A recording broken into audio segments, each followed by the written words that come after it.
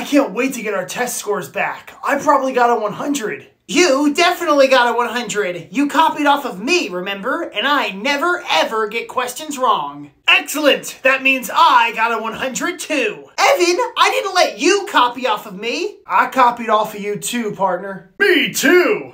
Same. Oh my gosh! You all copied off of me? I hope Mr. Rollyworth doesn't figure it out. Students, on your test yesterday, I asked who the 57th President of the United States was. And everyone knows there is no 57th President. And yet you all put the letter C as your answer. There was one student who did not put the letter C. And that was Richard. I didn't answer any of the questions, because tests are stupid. You will be getting a 100 on your test, and the rest of your classmates will be getting a 0! No!